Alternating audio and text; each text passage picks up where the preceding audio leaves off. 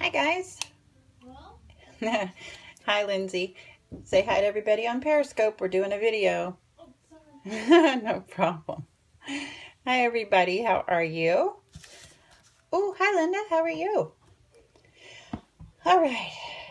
I'm hoping that this time it ends up not flipping around on us, so we'll hope for the best today. I'm glad to see everybody. Thanks for stopping by. I've been in the studio today, actually cleaning a lot and organizing. And I had a card that I posted 2 days ago that we did last night with, hey, how are you? I did them last night with my tall oak stampers down in Lake Ridge, and we had a blast and the ladies loved it. So I wanted to share, some people were kind of unsure of how to do it. Really simple. This won't take us long. So I wanted to show you, we're going to be using the What I Love set from Celebration. Ooh, somebody called me gorgeous. Who was that? Hello, Lena. Hey, Shan, how are you? I'm going to be showing you how to do this faux tile card for those of you who haven't done it before. And it's really pretty. Can you guys see how cool that is? Now, some of the ladies last night were going, oh my gosh, we're going to make that, because they thought you actually had to go and put the stickers in order. No. Thank you so much. Thanks for the adorbs. So we're going to make this really simple, easy, quick and easy. And I'm telling you right now, this is going to be one that's going to be coming out a lot on my blog, because I think this would be gorgeous using seashells and the coral and lots of different designs, just to show that the tile and how it makes the colors pop. So I'm going to show you how to do this one. Are you ready? All right, here we go.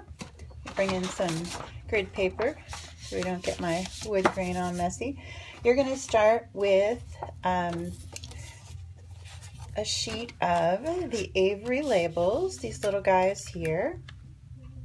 And these are the 1.5 by 3/4 inch Avery labels. And if you look on the back, they're number 6737. And I know this is an old technique, guys, but let me tell you, I know, so glad. They would not be fun putting them back on there, adding those labels back in. But you get a bunch. They say there's 525 labels in here. I think I had 24 sheets when I started, so we made a lot of cards last night. So anyway, those are the Avery labels, and they are 6737 if you missed that. Welcome, everybody. Glad to see you. All right. So we start with our sheet of labels, and the 3 colors we're going to be using on this card are Watermelon Wonder, Crushed Curry, and Cucumber Crush. Can you guys see those? All right. If you are having trouble with the comments covering up anything that I'm doing, you can swipe and I know, right? Do you love my splint? How gorgeous. I really haven't blinged it up. It's a little scary. I'm hoping to not be wearing it much longer. That's my hope. Anyway, for those of you who have the comments at the bottom down here, and when people keep posting, we want everybody to post, but you can swipe over so that you don't see the chat, just so you can get a better view. Kimberly, I saw you check in out there from California, so if you want to swipe over, you won't be seeing the comments in the chat at the bottom, so you can see better. Okay. All right, so we're going to do Watermelon Wonder, Crushed Curry, and Cucumber Crush. All right, so we're going to start with our labels, and we're going to start with our Crushed Curry. Now you can do these in any color. I've seen them done in several colors. Actually, Tammy White did a really pretty one the other day with it. Now, the stamps that come with the What I Love stamp set, it's actually 3 stamps for your floral image. It has an outline stamp. It has, oh, what's my splint for? I fell down and went boom. And I found out the other day that I don't bounce. At 51, I don't bounce any longer. I just go splat. Oh, what are those pots? Pots? What pots? I don't know. The labels? We're going to stamp on the labels, so I don't, oh, these? I don't know. Okay, this is my ink. I opened it my ink pad, and we're going to be using crushed curry first. All right, so when we're doing the multi-step stamping, on this one there are actually 3 images. We're just going to use the 2. Like I said, there's an outline image and there's a solid image, and there's another image that has a little bit less coverage on the flower itself. We're just going to use these 2. First one we're going to use is the outline stamp, and we're going to ink it up in our crushed curry. I'm going to stamp it in the middle, full strength, like that. We're going to ink it again, full strength. And you'll notice I'm keeping this little part here, the little arrow at the top pointing up. This is so when I go to line up my multiple stamps, all of them have that little arrow part there that sticks up, so you know which way your stamps will line up. All right, so we're just going to do a couple more, like so, like that. Alrighty, so that was our outline stamp. Now we're going to take our solid stamp, and we're going to ink that up in the crushed curry also, and I'm going to stamp off. So it's going to take some of that ink off of the stamp, and I'm going to go in. Doesn't have to be perfectly on the outline. Ooh, but I did that one really well. Mark that down in history. Stamp it again, stamp it off, and bring it a little over here. And you can see it's just taking enough of that ink off, so it's giving that a little bit faded color back there, not full strength. Now, I've seen people do it both ways, just doing it color on color, and it's beautiful. Just depends on how bold you want your colors and how vivid you want them to be. All right, there we go. Like that. Okie doke. All right, once we've done that, we'll close our crushed curry, and we're going to get our cucumber crush, like so. And we'll get the long, this is the long leaf stamp, like so. And we're just going to go and kind of randomly fill in. Doesn't have to be perfect. Like that. Like that. And like that. Alrighty. So those are our leaves. Now we're going to bring in our Watermelon Wonder and this little itty bitty flower. You see that? We're going to take our flower, just kind of randomly stamp like so. I love this color. It's one of my favorite colors. Definitely a pink girl, like so. All right, now that's it. That's all you're going to do for your stamping. Let's put our ink away. Now I went ahead and I wrote down. Oh, thank you so much. I know, I was really excited to get my silver leaf. It's been a long time, but I finally did it. So thanks to my team and all my customers, I finally achieved my goal. I'm now a silver elite. So woohoo! All right, so here you go. Here are your measurements for your the paper you're going to use for your card. This is what mine looks like. Now, you'll notice on mine, I didn't put a greeting on the front. I like doing cards to have in my stash that don't have greetings, just so if I want to add something later, I can. So this one can open this way, or actually can flip and open this way, okay? So you can do it either direction, but it's nice to have them, then you know you just need to add a greeting. All right, so for your pieces, you're gonna have your your crushed curry. That one's going to be 8.5 by 5.5, our standard card. Then your cucumber crush piece that goes on the next layer. Let me lay this over here so you can see. Our next layer that the label will layer on is 4.25 by 3. The Watermelon Wonder piece is going to be 4.5 by 3.25. Thank you so much. Am I sideways again, guys? It didn't flip on mine. Did it flip? Somebody tell me.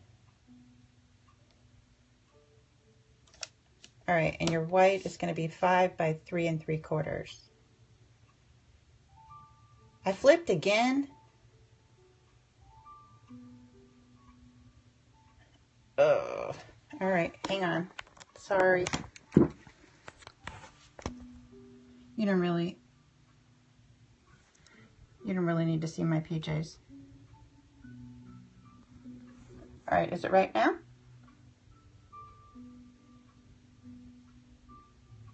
Good now. Okay.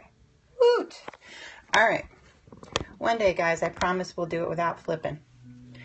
All right, so again, here are your measurements: the Cucumber Crush, Watermelon Wonder, and the white. Got it? All right, I'm gonna lay that aside.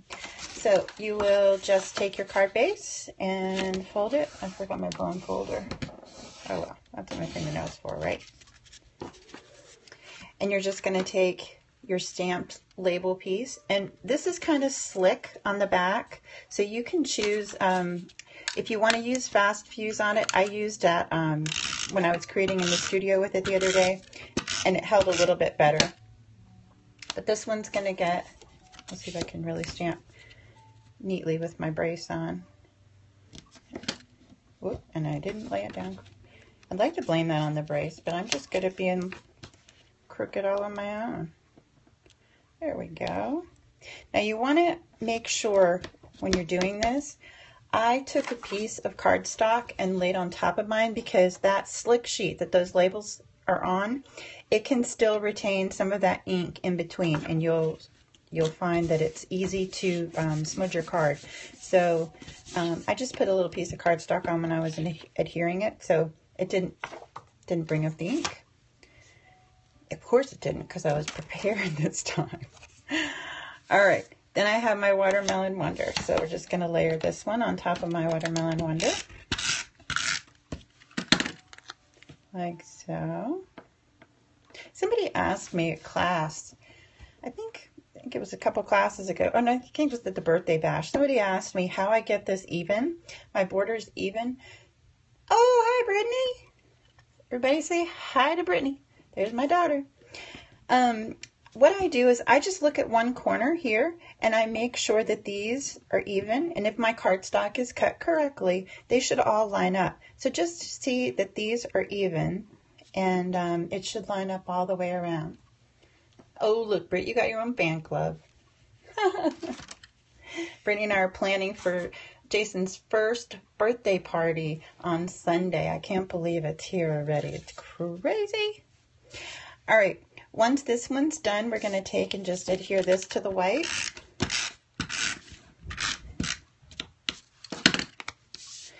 And this one, the border is a little bit wider on this one.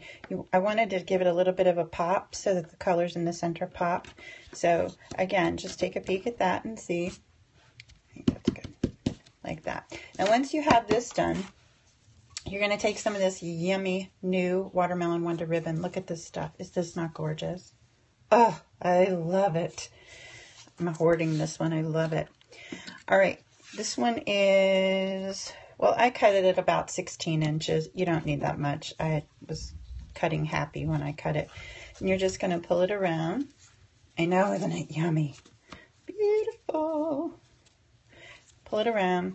And you're just going to tie a little square knot on top. Sorry, I'm a little awkward with my brace on my hand. Tie a little knot, like so. Isn't that pretty? Oh my gosh, it ties just gorgeous. Look at that. Now, if you're not going to mail it, you could always do a beautiful bow on there, but it's a lot to mail. Get our ribbon scissors and we'll just trim that, like so, and like so. Oops. Put that aside, and there you go. And then you're just going to take this and adhere it to your card base.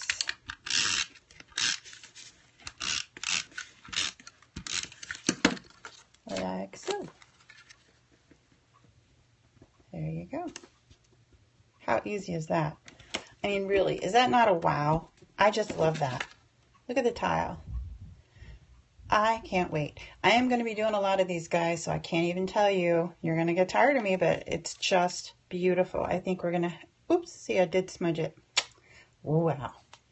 Anyway, alrighty, so there's that. Now this stamp set is the one, for those of you who don't know, this was the one that's in Celebration right now that's free with a $50 order. You can get this stamp set for free. Again, it's called What I Love, and it's on page 7 of the Celebration catalog.